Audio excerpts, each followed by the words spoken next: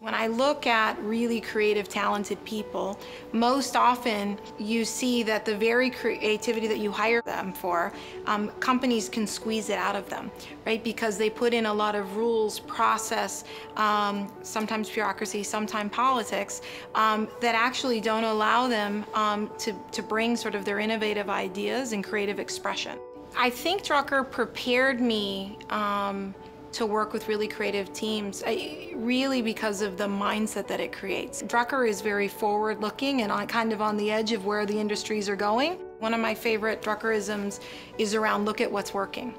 And I think in many companies, and certainly I've fallen into this trap, you're paying more attention to what's not working versus what is, and then therefore your teams spend more time there.